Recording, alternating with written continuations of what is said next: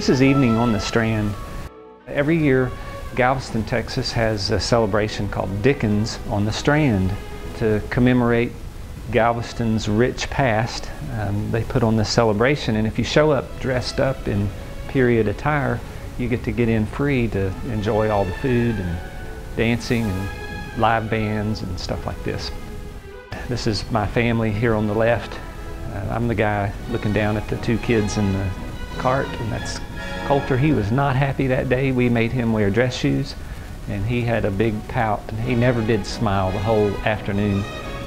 I've depicted Galveston not in the way it actually existed, but what I believe it would have been like as new ships came in and new products were coming in, and the hustle and bustle of merchants and interested people. People haven't changed much, and it's fun to see other people, and that's what this family's doing here on Evening on the Strand.